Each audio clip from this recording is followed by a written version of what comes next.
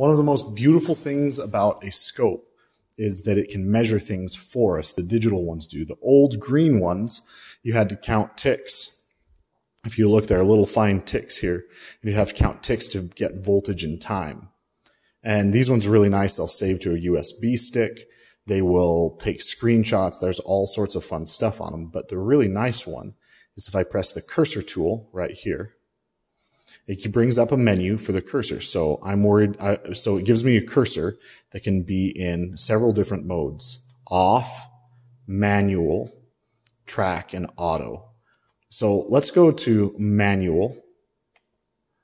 Manual, I can either have horizontal or vertical bars. Right now it's vertical. Now it's horizontal. Okay. And when I grab this, it moves that up and down. So I can put this here and say, what's the amplitude? I can say, right, there. And there's actually a second bar. I'm going to grab the second bar and bring it up. And you can see it highlighted this one. I did that by pressing this button. If I press it again, they both go together. And if I press it again, I'm back to just the top one moving. And I press it again, just the bottom one. And over here, it's going to give me my delta. BAY minus BAX is going to be 11.6 volts. Okay. And that seems a little bit excessive. BY minus AY. Okay. I think that's excessive. Yes, it was. Somebody had it on the times 1, times 10. So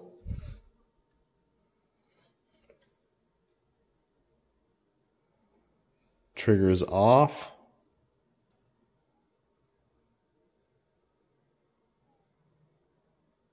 And so because it's such a small waveform, it's actually having noise interference. So let's switch that back for really quick.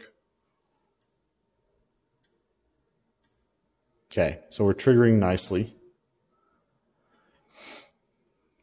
But the whole point is that I could measure with this my 11.6 volts. This is obviously not an 11.6 volt signal, so you need to be paying attention to that. This is actually a 1.176 volt signal that we have coming through this. The other thing that I can do, though, is I could measure my frequency. I can select my horizontal bars and put maybe 1 at the bottom point there. I press this once again. I'm pressing this button in, and it's selecting my different cursors. There's half a waveform.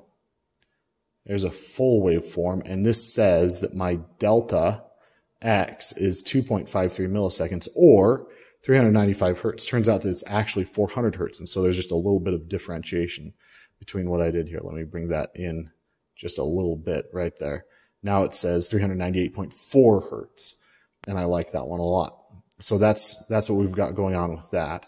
The big thing that you can do that's really nice is we can set to track.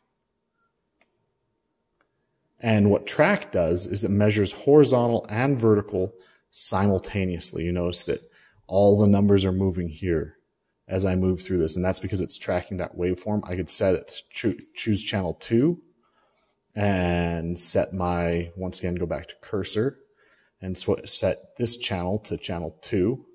And now it's sitting here bouncing up and down because it doesn't know what to measure on this noisy signal. So that's the cursor tool. It's very, very useful in being able to measure frequency and time differences especially.